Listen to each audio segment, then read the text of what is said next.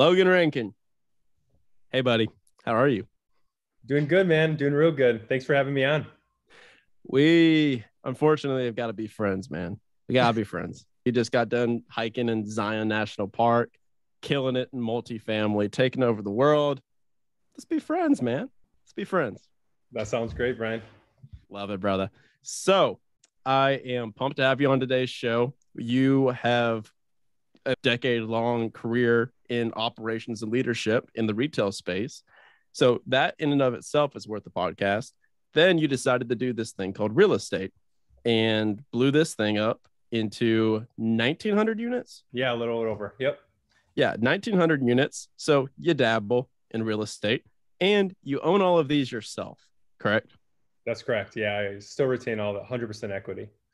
100% equity in 1,900 units. This is awesome because normally you never see this. You see this 1,900 units, you see these numbers thrown around and they're massive syndications. They bought them with 80 partners. So that has definitely set you apart. So we'll obviously get to that. But first, we're going to start with the backstory. Take us through this corporate journey and some of the skill sets and traits that you picked up there that really helped you translate here and blast off. Yeah, that sounds good. And I'll even start it just a little bit before too. Like my background, I grew up in a small town in northeastern Wisconsin, which by the way, most of my apartments, actually all of my apartments are still in northeastern Wisconsin area. But anyway, grew up in a small town of about 3,500, blue class, hardworking. Same with my parents. Worked really hard, high integrity type parents, great parents, but we just didn't know or talk anything about money or building wealth. So like most people or a lot of people, I go through the rest of high school, go through college, graduate from college, still don't know anything about building wealth, but know that I never had any. So I wanted it. But the only thing I knew is like, you graduated, you should probably get a job. So let's start working for a corporation. So I did. Then I had a lot of debt because I had to put myself through college. So I'm sitting at about $40,000 worth of debt. And all I know is that all debt's bad debt because that's what was shared to me through college. So yep. I'm aggressively paying that off. And then they tell you to save money. So I'm saving. Then they tell you should put money in a 401k. So I start putting money in a 401k anyway. Yeah, man, I did it all. Like for the listeners like that are stuck in their, if anybody's still in their W-2 job, I was lucky enough to get a pretty good job that was performance-based. So I worked 70 to 80 hours. Nights and weekends, 7 days a week, a lot of times. Landed in a fixer-up type of store and did well, turned it around, got promoted. After 2 or 3 years of doing that, I'm making more and more money, but I'm still doing everything I ever learned from school. So luckily, like one of the biggest things that helped me change is my family, my friends, I didn't have anybody around me that I knew had substantial wealth or knew a lot about money. Everybody around me told me the same thing that school and society was telling me. So I'm like, since I don't know anybody, I'll start reading some books. So I started reading 10 pages a night. You can finish a book a month. You read enough wealth building money type books, you start getting into real estate because 87% of the wealthiest people have real estate. So then I'm like, well, this is interesting. I've tried just about everything else. I tried the IRAs, I tried the stocks, I just loved the opportunity that real estate could give you, but I didn't know anything about it. In fact, like the only thing I knew is just people keep telling me it's risky. So I still remember to this Everyone day, says that, man. everybody. Everyone says, why? Okay, so how affected are you by this stock market crash? I'm not at all. Not at all. So what's risky anymore, people? Okay. Yeah. Stop telling people that are investing in real estate for the first time. Stop telling them it's risky. Okay, continue. Well, I like to ask them, you think this is risky? Tell me a little bit about your investments. And then they'll say something like the stock market or 401k. And I'll say, okay, 401k. So where is your money invested? Like actually what companies, what stocks, what funds? And they have no clue. I like to ask them how much they're paying for fees. They have no idea. Like they can't touch it. They can't, yeah. And then what were your returns? What are your cash on cash returns? Not just your ROI. And they'll tell me probably negative 14% this year, but usually they'll tell me some kind of ROI. And I'll be like, is that in your bank account or are you going to wait till you're 60 before you can touch that? Because that's what it is. But yeah. Mm-hmm. Yeah.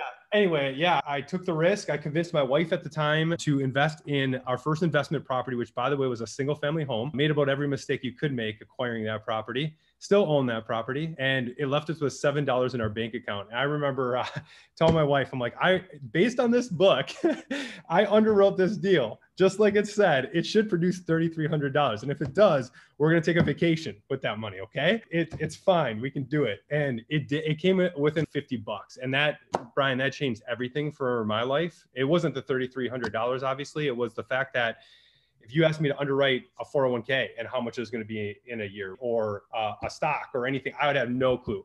So I realized that it was predictable. I realized you could control it. And best of all, that money was sitting in my bank account. So then I convinced my wife not to take that vacation, saved up for another 12 months, and we bought a duplex. So we doubled. We bought 2 units. The year after that, we saved all the money again. We went broke again, literally less than $100 in a bank account, bought 2 duplexes the next year. So we doubled again. So 3 years, 7 units. Then your question was, what did your previous job help you with? At this time, at my leadership job in retail, I was starting to really excel. At one point, I was overseeing 5 different states, 19,000 people, $3.5 billion worth of sales, taking on a lot of responsibility. And I realized the reason I was is because I was pretty good with people. I could lead people. I could engage people. I was awesome at operations. I love looking at operations and how to make things effective and efficient. But most importantly, like, I obsessed over P&Ls. So I could look at a P&L and how a store was being run. And like, now we got to figure out how do we incorporate the people and be able to drive that. So once I realized that, and I translated that into real estate, because I started looking at my properties as not properties anymore, I started looking at them as businesses. Mm-hmm. That changed everything. So I really started to figure out how to change this business, i.e. this property, and make it a lot more profitable, which made it a lot more valuable. And that helped scale. And somewhere around 180, 200 units in beginning of 2019. Those units, I had a third-party management company at that time. Those 180, 200 units were making as much money as my W-2 job. And I was making about $500,000 in my W-2 job. So it's not what you make, it's what you keep. So that was the crazy part. I'm like spending 10 hours a month on my real estate portfolio. I'm still working 70 hours, flying around different locations in the United States, out of Wisconsin. And I'm like, man, I'm making the same amount of money on 10 hours. So quit after I ran that analysis. And first thing I did is start my management company. I hired somebody with no real estate experience, doesn't own anything, to run it. That makes sense. We can talk about that later. He's still the president, still kicking ass. So we had 4 people, including myself. Today, we just hired our 74th employee. We're going to spend over $3 million on payroll this year. And like you said, I scaled up from those 200 units to 1,923 units to be exact. And then I do help my employees get into real estate as well too. So we probably have another 200 or 300 units that the management company manages. We only manage for my properties and the employees' properties, and at the same cost basis. It's like their 401k. So you essentially vertically integrated everything. You got it. I would tell you, we can get into this too. Property management company is probably the wrong word. We're just as much a property management company as a construction company. We can do 85% of anything that needs to be done, turns whatever in-house. We got 9 teams going at the same time, rehabbing unit, and our specialty is speed. So everything that we're building is how do we reposition these businesses with speed, and obviously having the labor in-house, having great negotiated contracts on materials in a market that doesn't have, where labor is not readily accessible, and either as materials is our competitive advantage for sure. Awesome. Okay. So let's reverse engineer this a bit in a couple of different chunks. So let's talk about the income first. So a lot of people it's passive income is very sexy now.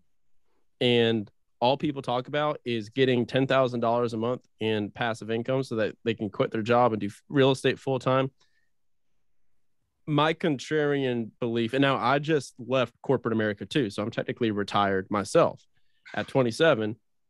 But so I've done this whole journey, but I was able to do that because I spent 5 years becoming the best that I could be at that performance-based job, to where I was making a high income.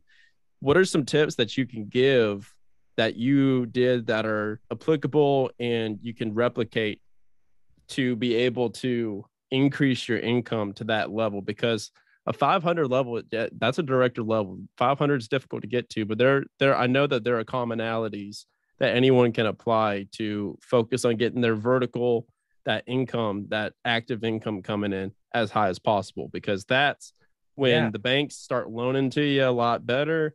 That makes your life a lot easier instead of just making 40,000 and being like, I'm going to go wholesale. So I'm just curious about that, because I think that that's a huge strategic advantage that you used. I've done to help promote my book here. I've probably done 10 or 12 podcasts in the last couple of weeks, and you're the first person that actually dig into and ask that. I even wrote this in my book, dude, because Brian, like, Ha. this is exactly, I love this question so much, is because when I feel like people want financial freedom and they want the passive income, like you said, I almost feel like they start doing shittier at their job, right? Yes. Like, Yes, because they're running away from the job. yes, They're half-assing it. I believe just the opposite. I believe exactly what you said. I think you should, because you need, like, you don't want to save it, but you need to accumulate money as fast as possible to be able to stack that money to be able to invest. My story is, right, I'm going broke all the time. You're going broke. And you're bankable. Yeah, exactly. Because I'm investing it. So the faster you can make money, the better. So I went all in. I read, like, that was how I was going to help educate myself to passive income. But I also was reading different leadership books, because I believe to be able to excel at your job, because that's what you asked, like, one of the biggest things that you can do is become a leader, right? Leaders get paid more money. And one of the best things that a leader can do is help everybody else around them be successful. One of my golden rules is, in every relationship that I have, my ultimate goal is that they win more than I win. And it doesn't have to, I'm not even talking about a real estate transaction. I'm talking about life.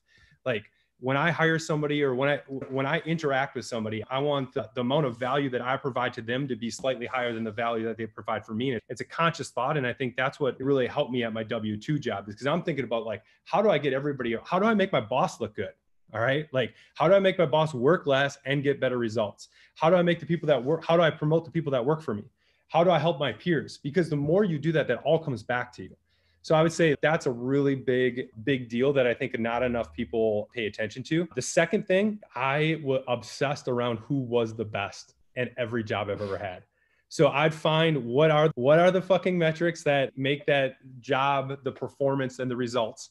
Then I'd figure out who was, and then I'd set a target, and then I'd chase them down and beat them. And not in a I crushed you type of way, because we're all one company. It's competitive. No, it's if you're a top performer, people don't get this. Competition rocks. Yeah. This is not a zero-sum game. If you are the top person, and that's exactly what I did, man. I told you we're gonna be friends. I told you, I called it. Sorry about it. What are we, 6 minutes in? Yeah. So in my company, I joined, and the reason that I took off was because I went and looked at the leaderboard for the company, and I said, okay, who is the person? And it was this girl out of freaking Montana. And I was like, okay, she is killing it. I'm going to email her. Nobody does this. Yeah. I was out of college. I emailed her. I said, hey, I want to do what you're doing. How did you do it? I would literally do everything that you're doing. And she just told me what she was doing, and I did it. And I became number 9 rep out of 5,079. Yeah. So that's, oh my God. I love your self-development in the leadership regard. I think that foresight was really, really good. For me, question about this from your kind of corporate structure here. So for me, when I was in my role and I was looking to move up, I started looking a couple positions ahead, and I didn't like what I was seeing with those directors. I didn't like the lifestyle they were living. They were on their 3rd marriage. I was just like, do I want to be that guy? Yeah. And the answer was no. And so that's what started my exodus from corporate America. I'm curious about your perspective and what your trajectory was. Yeah, we are going to be friends because we have a similar story, man. I have 2. One is exactly what you said. I didn't just look 2 levels above, but that was, you always look 2 or 3 levels above. And you just I looked at what 2 to 3 levels above me, what their lifestyle looked like, just like you. And I'm like, man, it's a cool, you always get stuck in this, like, man, like, that's cool. Cause 3 levels up, everybody looks at them as they're very powerful. They have a lot of responsibility, et cetera, et cetera. But I'm like, I don't want, at least I don't want to be doing that kind of lifestyle. I don't want to be traveling as much as they're traveling. Not seeing the kids. I saw a lot of broken marriages, a lot of 2nd, 3rd marriages like you. I also will tell you something. I found a way to figure out, like, what they made too. And I was like, that's not that much more than I make. And and then I looked at what I was making in real estate. I don't know. You're doing so much in your W-2 job. You can almost put what you're making the company. You can all figure that out a little bit too. If some of that profit went back to me, like, what would that look like? I even went all the way up in my company to the CEO, and I was like, yeah, he's making pretty good money, but there's also, I don't know if that's even the lifestyle that I want at that point. I love working for a Fortune 50 company because you learn so many different things that I wouldn't change it for the world. But it, for me, it was a stepping stone once I started looking above, because I wouldn't want to do what those guys are doing for the foreseeable future. I love that. And then also you were at the ceiling of a W-2 position, right? Yeah. 500, like I hit that quarter range, and then even that was scraping the top if you go outside of vested options, stuff like that. So I saw the writing on the wall, and those guys are working 90, 100 hours a week. So I said, and here's the perspective I would offer to all of you listening is, if you are going to work 90 to 100 hours a week, and if you're cut like me and Logan, why not just do that on your own thing? Yeah. So let's use that as a segue right now, because that was some really good advice that you just gave. And it's really just goes back to be where your feet are, be so good they can't ignore you, Cal Newport, and then go on to the next venture. So if you had a defining characteristic, it would be scale and scalability. That's your thing. I can already tell from the paragraph intro that you gave there that scale is your thing, and that's your superpower. Let's talk about that, because you began with the stack method, bigger pocket style. You started single family, duplex, 2 duplexes, and then you started making a jump. What caused that? Yeah, what caused it was I started buying apartments, right? So after I had 7 units, the next year I bought 10. Then so I had 17. The year after that, I bought 50. So I went from 17 to 50. So now I'm really jumping. And a lot of that was apartments. And like I said, I started realizing that these apartments weren't buildings anymore, they were businesses. And I love business. You talk about competitiveness, business is the ultimate sport. I played college basketball. Like I get asked this all the time, do you miss basketball? I don't miss basketball. I love basketball, but I loved it mostly from the competitiveness. And business is the ultimate competition. And there's like virtually no ceiling. And the scoreboard is ever going. And so I same thing with my apartments, right? So you take an apartment and you just get really good at realizing I'm in Northeast Wisconsin. There's not such a thing as appreciation here unless you force it. Okay. So even in markets like here, like there's no, like the comparable appraisal sucks. Everything's want to become from an income approach.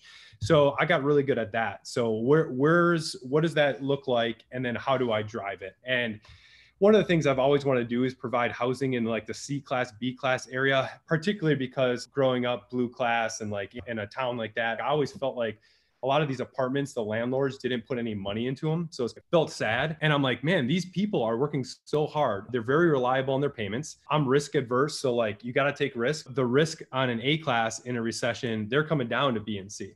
So I'm like, I made a conscious decision when I started scaling to go after these C class and make them B, by choosing to, I'm taking apartments from 1970 that still have shade carpet and weird lime green walls and all this other stuff that hasn't been updated for like, these 50-year-old sexy apartments, and I'm making them sexy, right? I'm sticking $10,000 a unit into these things. I'm making them look brand new. They just weren't built brand new. So I'm all in probably at 50% of the ratio of building brand new, which means I don't have to charge what these brand new apartments are charging. So I fit like, I'm not as cheap as the 1970 shade carpet. I'm not as expensive as the brand new construction. So I fit like right in the middle. And I feel like not just in Wisconsin, I actually think the more I learn across the United States, there's a really strong niche for that right now, for that middle class, blue class person that wants to be proud of where they live. And quite honestly, the renter is changing too. As I started to answer your question, as I started to really understand that, that's where I geared my entire property management business towards, is how do we build a company where we can control as much as we can in-house. So now we can control the speed of these repositions. Like I'm repositioning 13 apartments right now at the same time.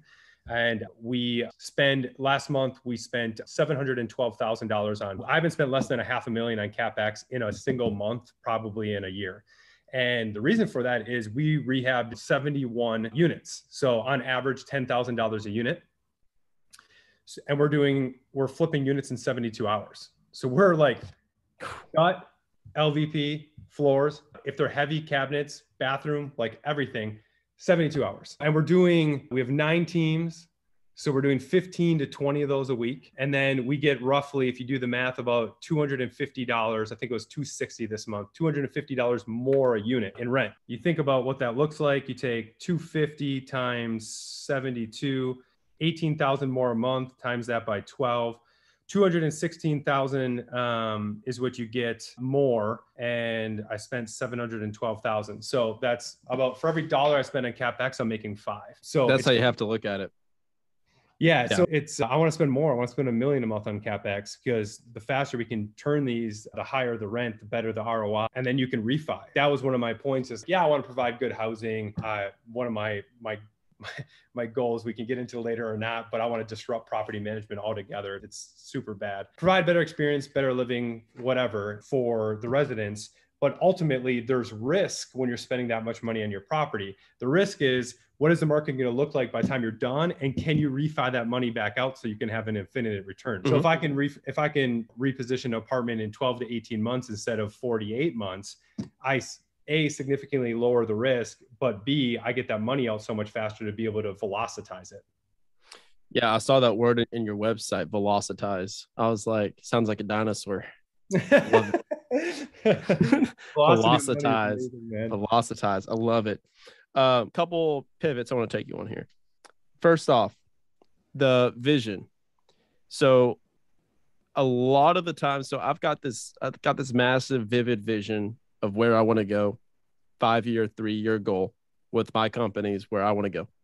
Curious if you started with this grand vision for these 1,900 units and started materializing these companies. Is this something that you saw and then worked backwards?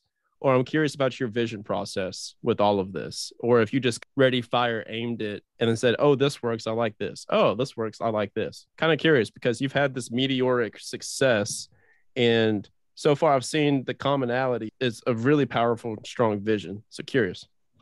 Yeah, I would say definitely strategic. And I'm always thinking like you 3, 5, maybe even 10 years out.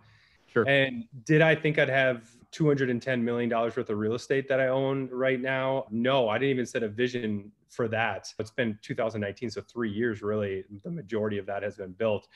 My vision was predicated on trying to play offense on what the market was giving me. So I knew a couple things. Even before COVID, I could see inflation continuing to ramp up. And I still don't think there's a better hedge than putting your money into real estate. So I'm like, okay, I envision myself continue to do that. But then why? Because I have enough money. So it's a good hedge against inflation. It protects my money. But what do I want to continue to do? Well, I also wanted to, and I feel very passionate about improving the lives of the people that actually live in these housings, because I think more and more people are going to have to rent. And I think there's a lot of shitty property management companies. And I think there's even worse landlords. And I want to be able to provide people quality housing, quality experiences, and places people could be proud of. So then I thought, well, how am I going to be able to do that? I just came from retail.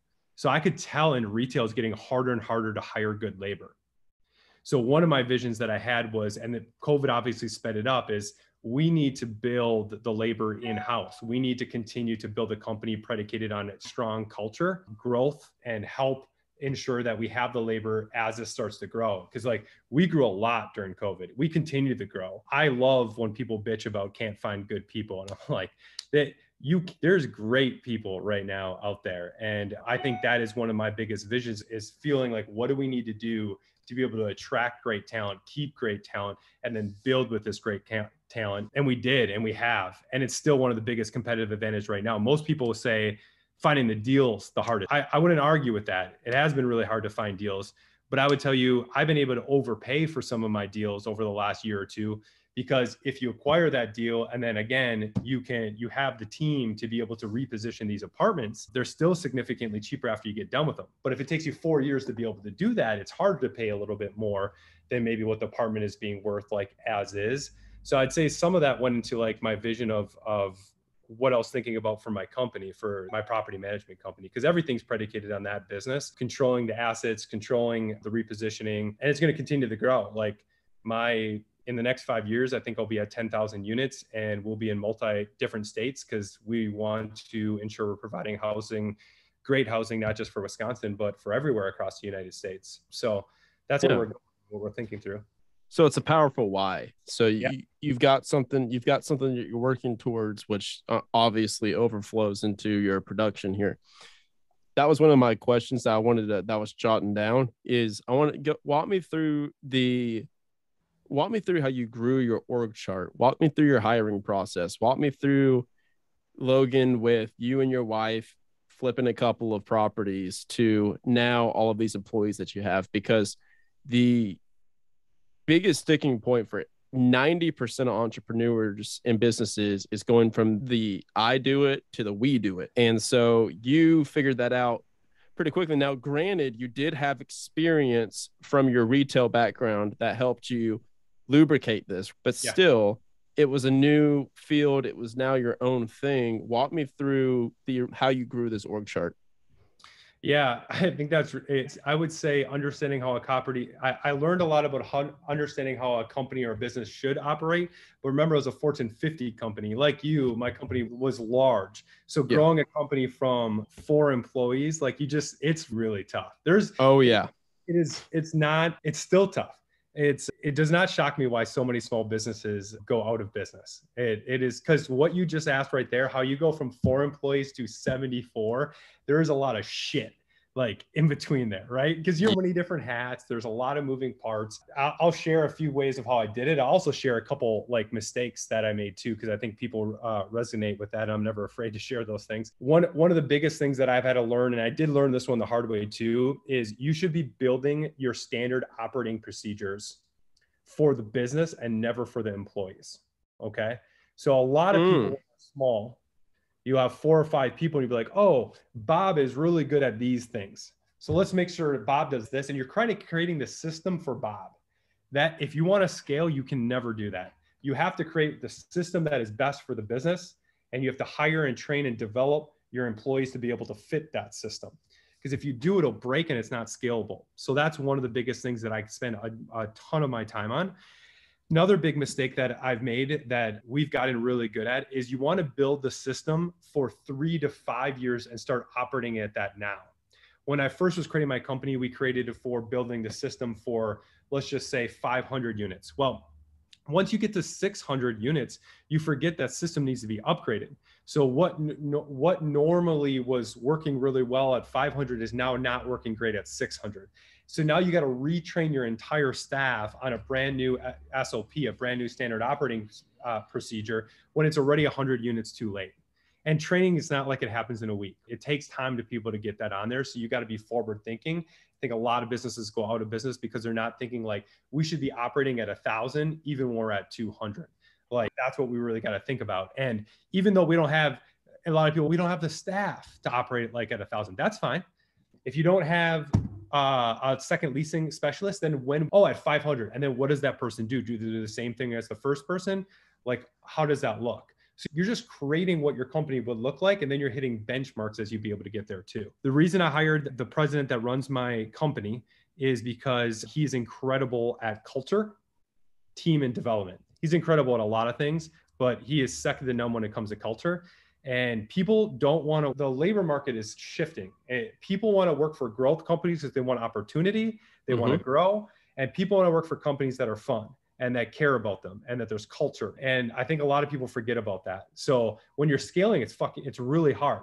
So the last thing you want is just to be driving your team over and over again and not having any fun while you're doing it. So I don't think real estate's that complicated. I think scaling a business is more complicated, but real estate, he didn't have any real estate. Who cares? He was running one of the biggest stores in the state that I was currently in. He had leadership experience and was awesome at culture. So I would also tell you, when you're focused on scaling your company, you should be really in tune with that. And then as you start to get bigger, like this year, for example, I'll spend $100,000 on development and training for we don't have hiring issues. A lot of people, I continue to educate or coach a lot of people when they say they have hiring issues. I like to dig in. And you said you were just out to Salt Lake. Did you guys see, I see this all the time. Are you guys like seeing when you go out like to a restaurant, a ton of them are closed down like during lunch because they can't do that all over the place. So it's just, I asked a business owner once that was closed at this really good restaurant here. And he's like, we just can't get the people to work. And I said, how are you hiring? He's on all the different hiring sites. And I said, so what are you looking for? What are your first couple things that you're looking for? And he goes, first thing he says is experience, and then particularly experience waiting tables. And I said, like, why are you looking for people with experience waiting tables? I'd be looking for people that have great work ethic, great attitude, and are personable. He's like, then I got to teach them how to wait tables because they've never done that before. I said, yeah, you freaking do. You got to teach, but wouldn't you want to teach them the way that you want to provide the experience to the customer? I mean, we're talking about waiting tables. Yeah, but it's not that complicated. So that's something you want to start thinking about with your company and scaling too, because if you're scaling quickly, our lowest year was a 240% growth year. If you're growing at that kind of scale, your team's got to be resilient and adaptable. But most of all, a lot of these people, at least in the trades business, they're not that resilient and they don't want to change and they don't want to adapt. So what we do is we hire a lot of people without any experience.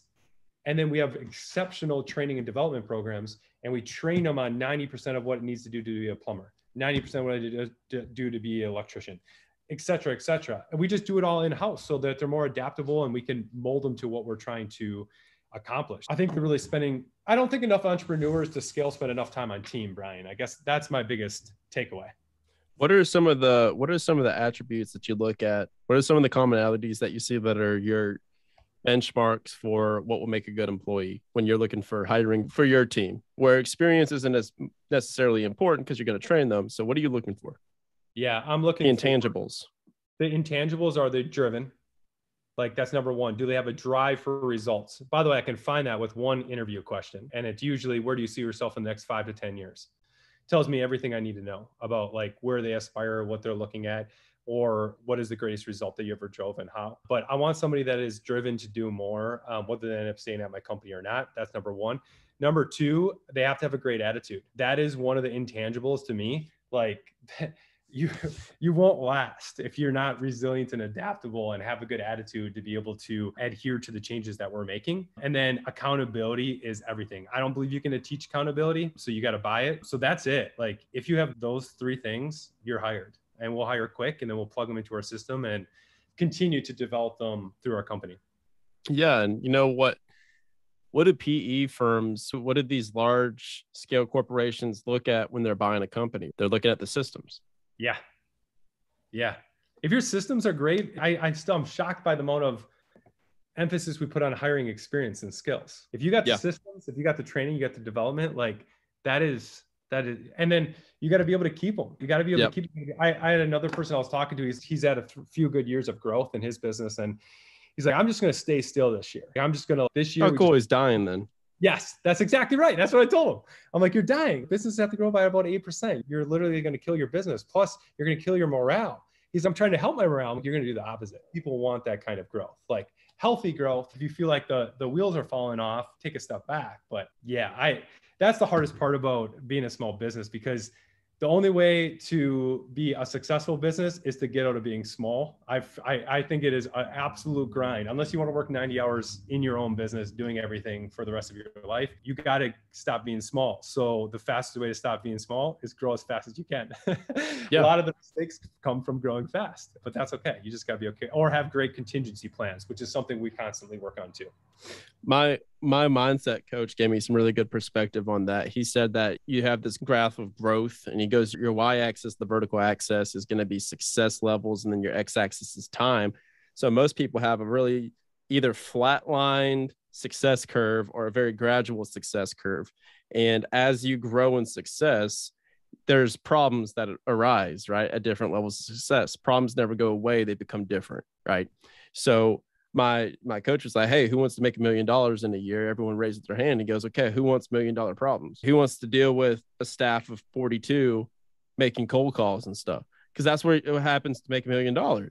And so he says, whenever you have a meteoric rise in success in a short period of time, you have to integrate 10 years worth of problems within that short period of time.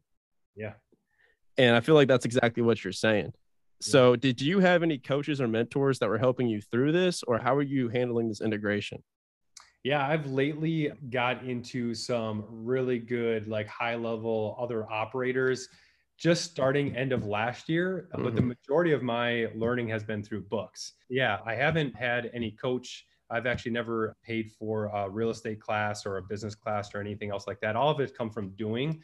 And I don't necessarily recommend that. I think I learned a lot. Yes, I've scaled rather quickly, but I also think I've made a lot of mistakes. And I think I might have been able to scale even quicker if I would have been partnered with the right mentor, if I would have taken my head out of the sand. But I retired from my job at 30 in 2019, and then literally started building this company and just basically put my head down and worried about it. And as of late, I'd say probably the last 6 to 12 months, really have appreciated being connected with other people. Obviously, we got into necessity.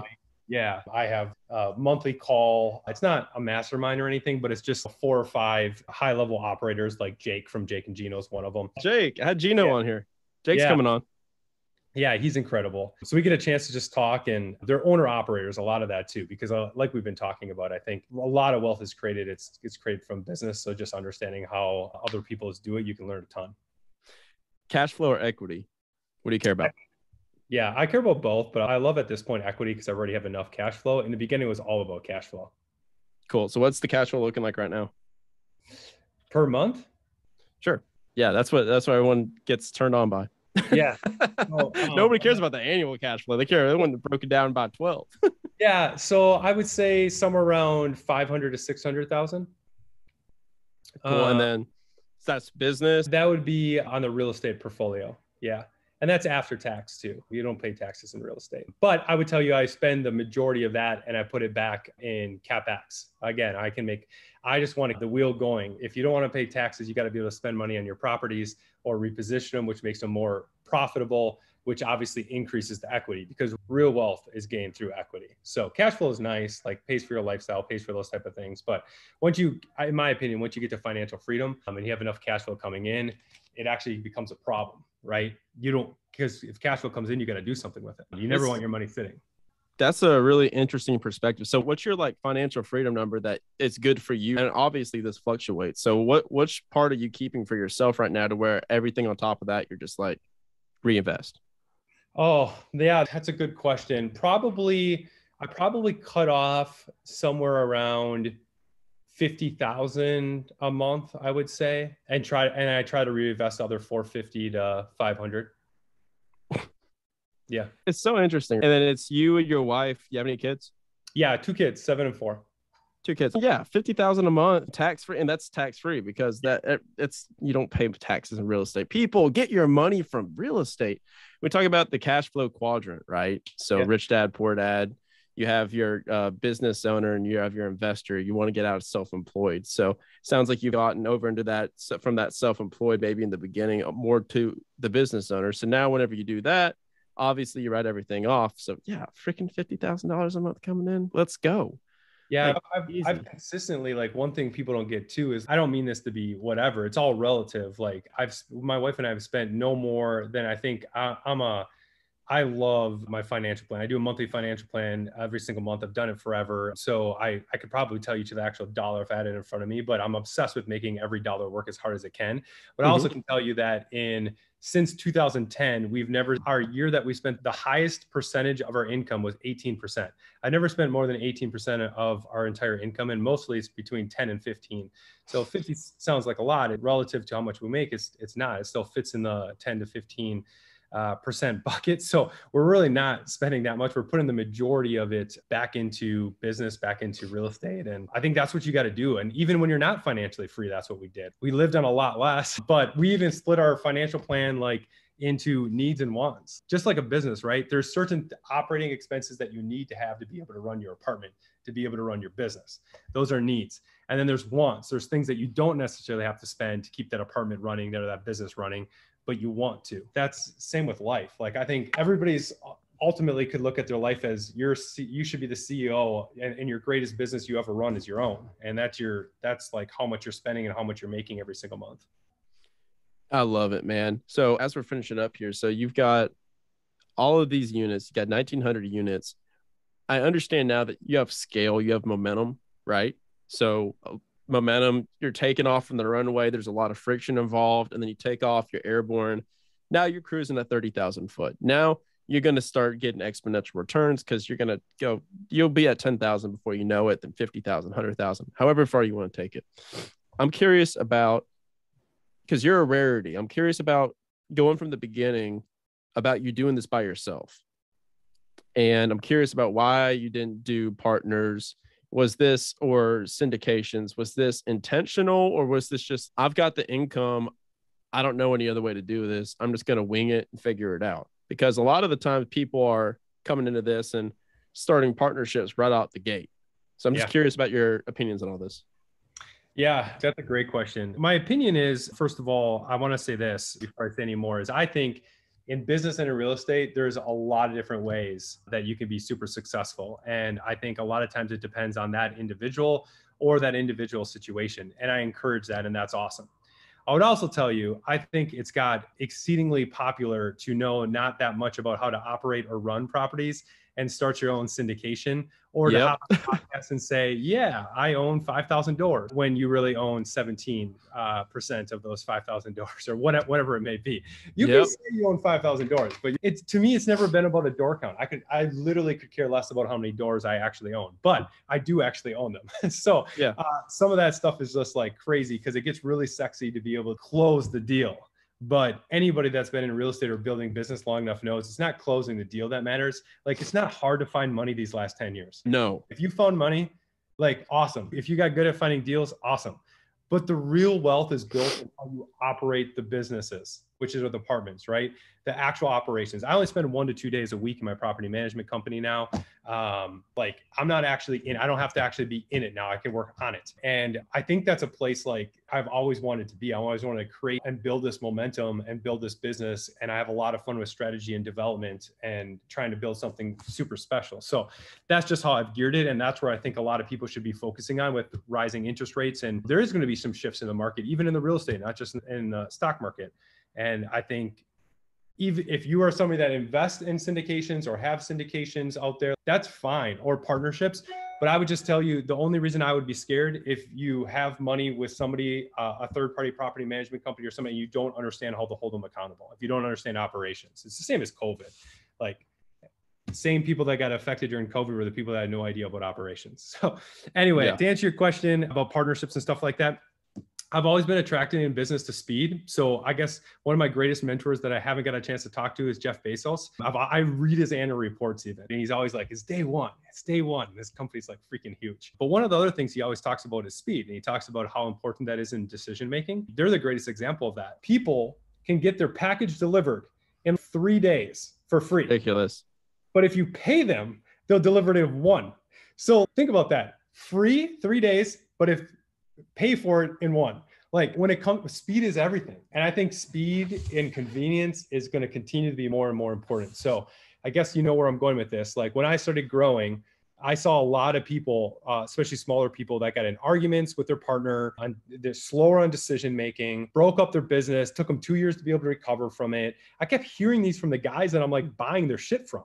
Like, seriously, I like 17 units. I'd be like, the 50 unit I bought, he's like getting a divorce and they got to sell their stuff and there's this and that. So I'm like, man, sounds like messy. So maybe I'll go a little slower in the beginning so that I can go a lot faster in the end. Because now if you can reposition these properties and pull out the equity, I'm getting 100% of that equity, not splitting it, like not giving it from a syndication standpoint.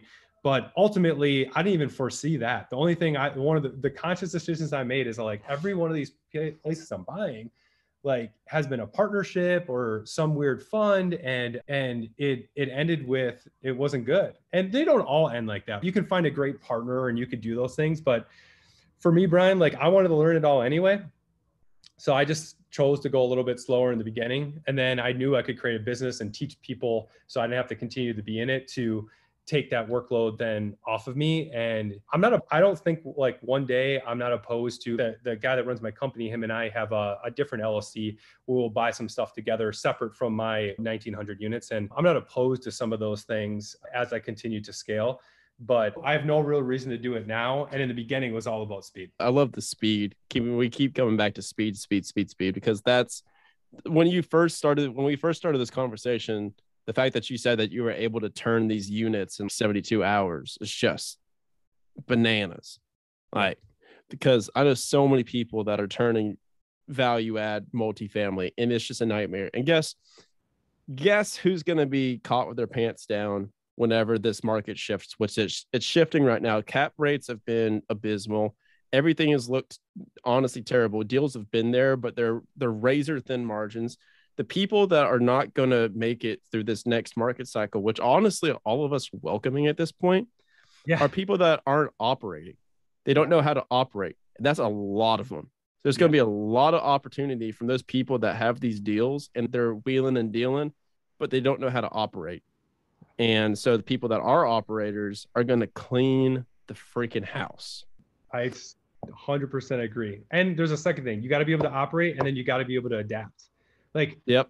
all these guys in this business, man, they don't want to change. It's nuts. We don't even do showings anymore. Like, I'm shocked by the amount of people that do showings. Like we have the technology to do virtual just about anything. And you were just talking about your VA before this. Like, you got to adapt to some of the technology and what's going on. It's speed. In my opinion, it's speed of change. If you can adapt, then what should scare you? If something happens, but your company's positioned, or your positioned in a way to be able to adapt the fastest, that gets me excited. Like, I can talk about that all day. Like, you can look at all my SOPs. Like, you can take them, you can copy them. But at the end of the day, you will not, I believe there's very few businesses that'll be where I am in 5 years, because they're not building their business for speed. And that doesn't mean just growth. It means like the having the players in your company that can adapt and play defense or offense, depending on what the market gives you. Awesome. So talk about your book. Who's it for? Yeah, my book's Find Your Financial Freedom. You can get it off Amazon. And I wrote this, and let me tell you who it's for. It's for anybody that wants financial freedom. Like, anybody that wants financial freedom faster. I don't care if you're in high school, I don't care if you're in grade school, and I don't care if you're 50. Like, I wrote this book because books changed my life. And one of the biggest things, I spend a day a week now figuring out how to help with financial literacy. And it took me longer to write this book, 1.5 years, by the way, than to reposition some of my apartments. So, yeah, I believe it. Trust me.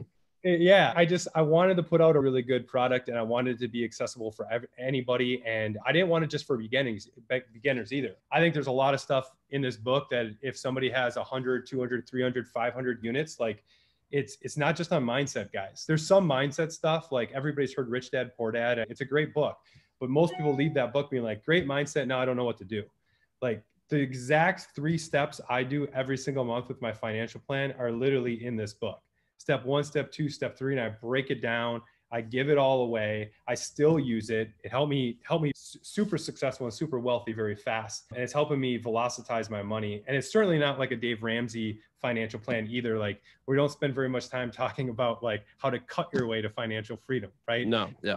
How you should save your way to it. That's important to be aware, but it talks a lot about how you create velocity with your assets and your liability. It has a chapter on legacy because I have a couple kids, and I also think that we should be teaching kids how to do this. It took me way too long to learn it myself. So best way to learn sometimes to teach. So there's an entire chapter on that. And of course, there's a chapter on real estate. So which that bonus chapter on real estate goes pretty in depth on a few different things. But when I find the time, my next book will talk a little bit more about real estate and repositioning. Amazon, get that 2-day Jeff Bezos, maybe pay 1 day. Yeah, exactly. No, I love it. And then where else can people find you? Yeah, I'm on most social media sites. My website's loganrankin.com. That's my Instagram and Facebook and Twitter as well too. Hit me on there. If there's anything I can do to help, just let me know. And how old are you? I'm 34. 34, dude owns 1,900 units. What's next, man? What's the next 3 to 5 years? Next 3 to 5 years, yeah, I'll own probably a little over 10,000 units. $1 billion worth of real estate is probably the next real estate portfolio holdings. But there's 2 other goals that I'm more focused on, honestly. And one is I want to disrupt property management, man. Like, I think property management, we just talked about operating. It'll help my portfolio goal though too. Like, you got to be a great operator, and then a lot of it in real estate comes down to property management. But it shouldn't even be called property management. Like, you don't manage the properties anymore. You manage the tenants. You manage the residents. And we got Gen Z, we got Gen X, we got millennials. The baby boomers are not the biggest renter anymore. So you have to start caring about the experience. You got to start caring about the intangibles. You got to start looking at what that looks like and what they want, and provide that to them with speed. And we got 17 different things, Brian, that we're working on that I think very few people are doing in property management. Yeah. So I want to work on that. I want to get those things set. And then in the next, you said 3 to 5, I'd love to be in 3 to 5 states during that time, building these SOPs across those states, testing it out, get my first chance to do it in not a different state, but we are literally within 50 miles here. So we got a 52 unit that's probably 100 miles away.